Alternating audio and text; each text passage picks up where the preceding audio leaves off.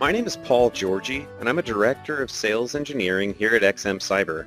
It's my privilege to show you our breach and attack simulation capabilities specific to the Log4J vulnerability I'm sure you've heard about by now. Our attack simulation platform allows organizations to determine not only where the Log4J vulnerability exists, but if there are the right conditions for it to be exploited and the risk it introduces to other assets within the environment.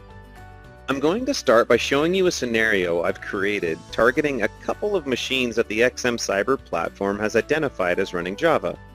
You can see creating a scenario is really easy, where the only two things I need to define are breach point and critical asset. In this scenario, I want to simulate an attack originating from this Windows 7 machine named Elizabeth, which will be our breach point, and the target, our critical assets, will be this group of two machines running Java. Now that we have our scenario defined, I could jump into the Battleground where we will gain insight into what's possible from an attacker's perspective. By filtering on just my critical assets, I can see they were both compromised, and by clicking on either of them, I could see the inbound attack graph visualizing the steps an attacker could take. I can interact with the attack graph or use the log view on the left to see what happened. The attack started when a machine named Steve sent a broadcast looking for a proxy server.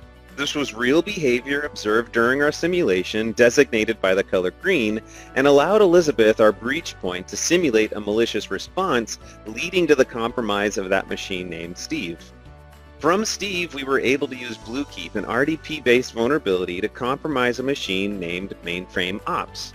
Finally, from that Mainframe Ops system, the right conditions existed to allow the Log4Shell vulnerability to compromise the DC customer's DB system that we had identified as a critical asset.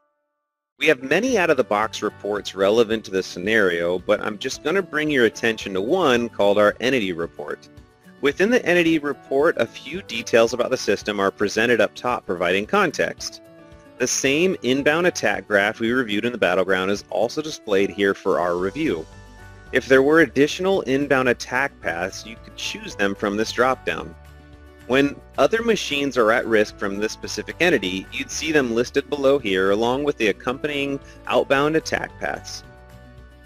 The main value from this report is the remediation section here at the bottom, giving recommendations and insight on how best to address this vulnerability on this entity, including additional information like file paths, network ports it's running on, version information, and more. Thank you for your time, and feel free to reach out to us if you're interested in seeing how our platform can give you the same insight into your environment, either specific to Log4J or any of the other many use cases.